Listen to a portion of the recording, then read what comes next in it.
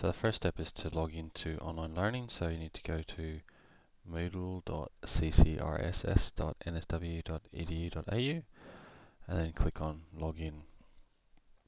Once you've logged in to the Moodle site, go back up here and click on your name, and you'll see when you come into here you have the option to click on blog. Also note when you're here you can change your password as well, but just go to blog, have a look at that, and let's add a new entry.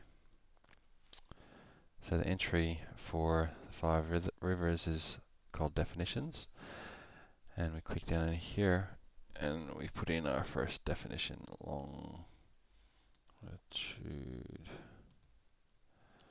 I need to use Google and find a definition. So if I go to a new window or a new tab, and a little trick we can do with Google, if we type in the word define and then the thing we're looking for, longitude,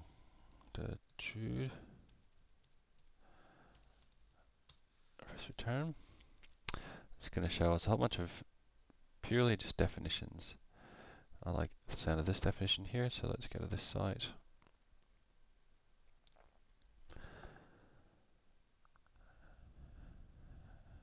And now we have a website that has a definition called just down here. So what I want to do here is copy this link, edit copy, go back to your blog, and website reference. We need to make a word that people can click on. So I've typed in those words and I highlight those words.